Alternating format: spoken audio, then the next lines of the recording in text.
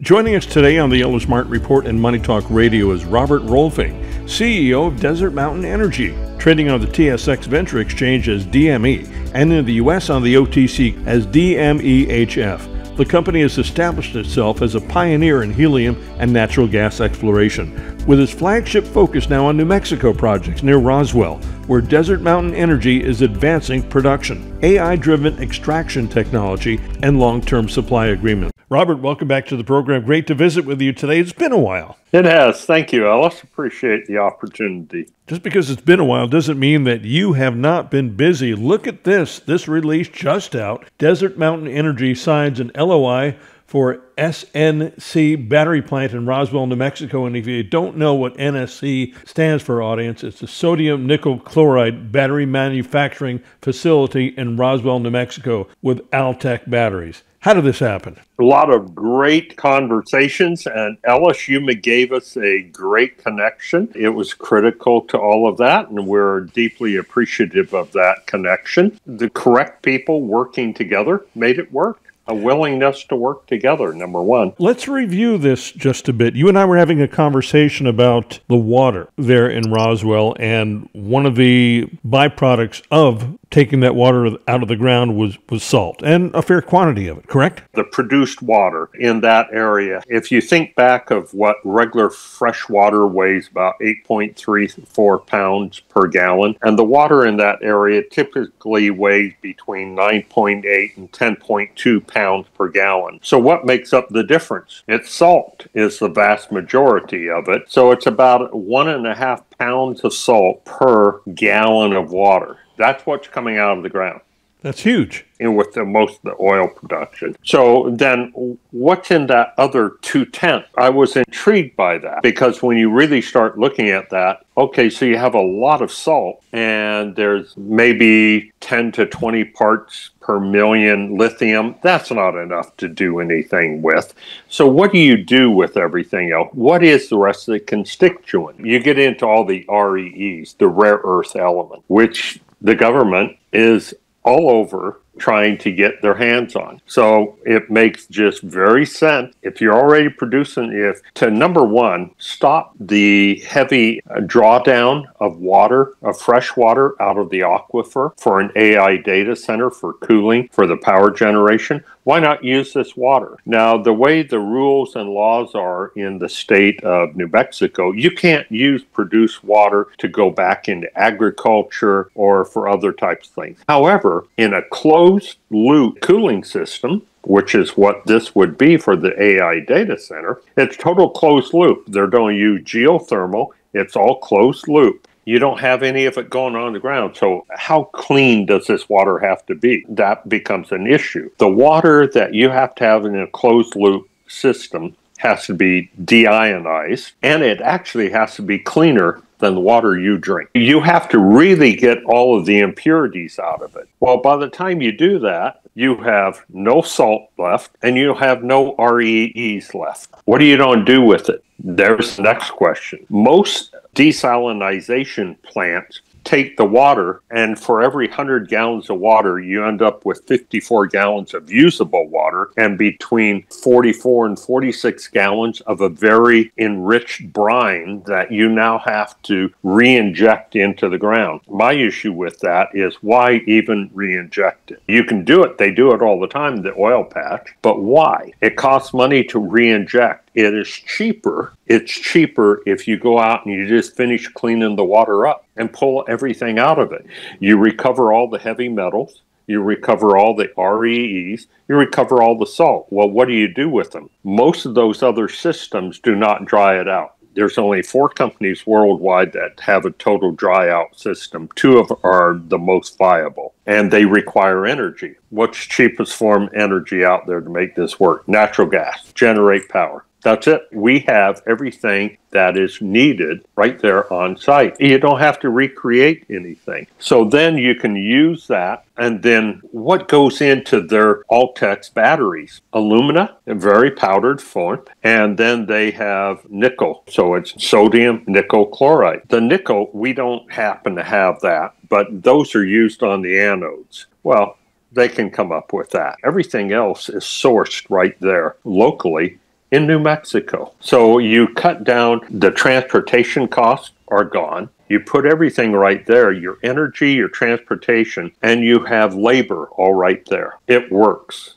So Ellis, it gets to you cut down on the normal aspects of all of the cost in dealing with any form of business. You have everything local. You're not paying for a lot of transportation costs. You have your energy, and most importantly, you have a workforce there. And so you can help supply good paying jobs to people. This is a win-win. I had been chatting with Altech Batteries probably for about 3 years now. We talked a couple of years ago about doing something in the U.S. I suggested California at the time. This was before you and I had even begun discussing New Mexico. And as soon as I had mentioned Desert Mountain Energy and your project in Roswell, they lit up. They lit up because of the location, because of the workforce that you mentioned, and the brine, and the opportunity here in the U.S., and several other Australian companies are looking for a foothold, and many have a foothold here in the U.S. in the REE space, but you're opening up one for REEs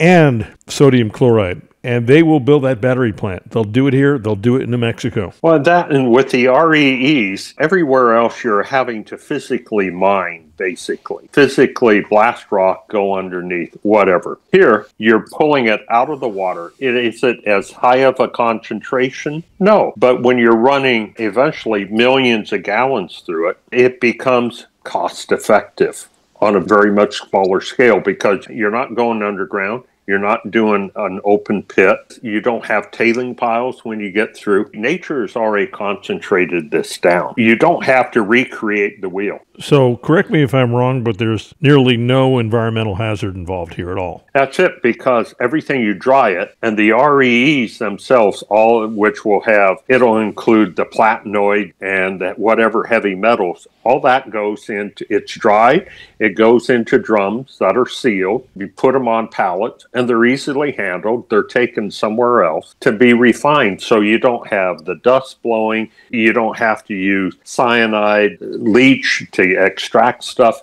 It's just a much cleaner operation. Is it a cure-all for all REEs? No, but in this area, it is an answer for this, so why not use it? I noticed in the news release that you mentioned the economic benefits for Roswell and the state of New Mexico, and there's the Genesis Mission executive order from the White House. When you look at on the national level, that edict came down last week from the White House. That is not by accident. What they are trying to do for AI data centers and for REEs, how do you incorporate that? And a lot of discussions have taken place with a lot of federal agencies to get to this point. We're not the only ones out there on this. It is helpful to have their offhand backing on this. For the state, we have already had discussions with the state of New Mexico, and we're going to have more. You do not just walk out there and throw this out. This requires time to work with it. This is one of those aspects for the state of New Mexico. It helps give them, how do you deal with produced water from oil and gas that's real? A lot of people have wanted to try to do things within the industry,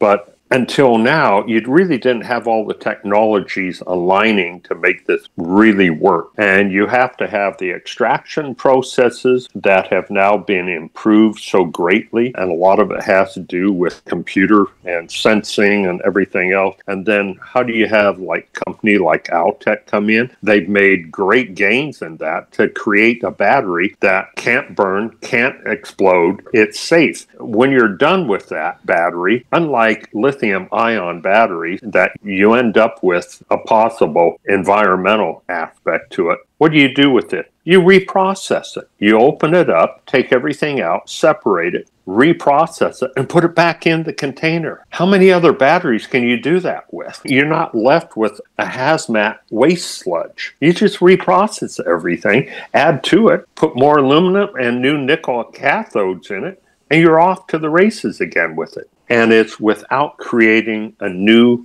environmental nightmare for someone. Let's not kick the environmental can down the road for another generation. Let's just handle this now. The technology is there, and it's cost effective. Does this technology that Desert Mountain Energy and Altech are embarking on, is it transportable? Can you take it to the rest of the Permian Basin? Can you take it to the San Juan Basin? You're an oil and gas guy. That's your background. What's the future of this beyond Roswell, if there is one? It's really dependent upon, number one, the type of processing facility you have to process the water. You have to have cheap natural gas. You got to have energy. It's like everything else. It runs on energy. You have to have cost-effective energy. So that means you have to have local nat gas for it. Either that or nuclear. Yeah, that's too cheap a thing, and nat gas is a whole lot cheaper than a nuclear reactor. It can be expanded to other areas where you should be able to create more of these batteries, because you look at, again, they can be put into,